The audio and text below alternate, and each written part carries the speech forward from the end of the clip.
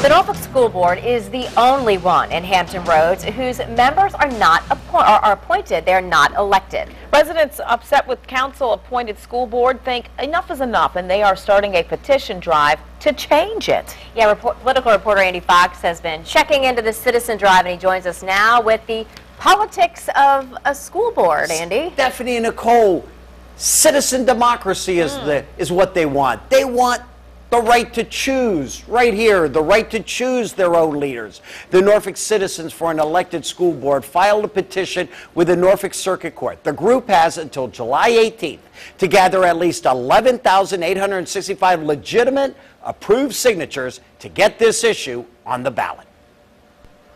All things being equal, I would rather elect my representative.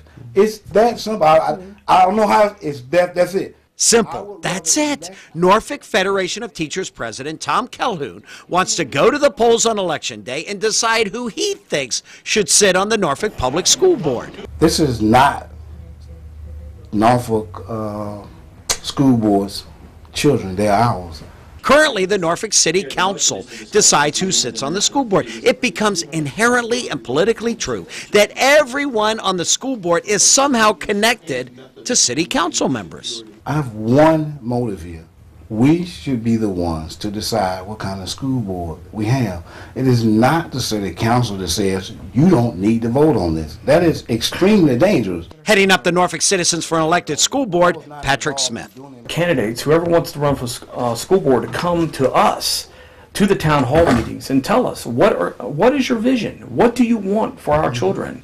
And I want to say, hey, I agree with you. But if I don't agree with you, I want to have a choice. If the petition drive is successful, the ballot question in November could read, shall the method of selecting the school board be changed from appointment by the governing body to direct election by the voters? What matters to me is this is a representative democracy.